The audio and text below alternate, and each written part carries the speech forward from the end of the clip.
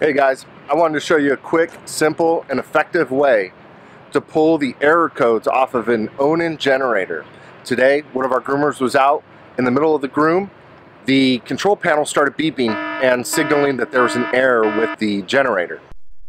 What? So, now that she's gotten back, we're going to go ahead. I'm going to show you how to pull the error codes off of an Onan generator. This happens to be off of a Wagon Tails Pet Pro, but regardless, if you're using an Onan generator, it should pretty much work for most all of them. There is a little trick to it, so here we go.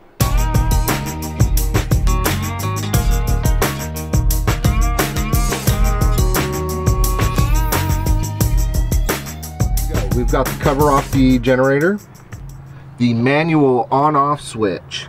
What you need to do is hit the stop or prime button 3 times within 5 seconds. You'll get a series of blinks here. It says that it's up and running. So now what you'll do, you get your 3 blinks and then a pause. You're going to go ahead and hit the prime button one more time, and you're going to count the series of blinks that you get. This will be your error code. So for example, 1, 2, 3 and a pause. That's going to be 3 is your first digit. The second series of blinks will be your second digit. So here we go. 1, 2, 3, 4, 5, 6. That would be error code number 36. So we'll go to the Onan website. We're going to look at the Onan error code number 36 and see what that means. It did continue to run all day, so I'm hoping that's a good sign.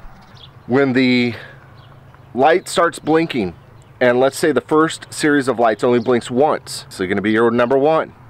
If it blinks from 1 to 9 times on the second series of blinks, then you can calculate if it's going to be 11, 12, 13, so on. If it blinks twice, and then 1 through 9, it'll be 21, 22, and so on. If it blinks 3 on the first series, and then 1 through 9 on the second series, it'll be 31 through 39. Okay, so now once we've done all the sequence, we know our codes, we know what we're looking for, we need to reset the generator.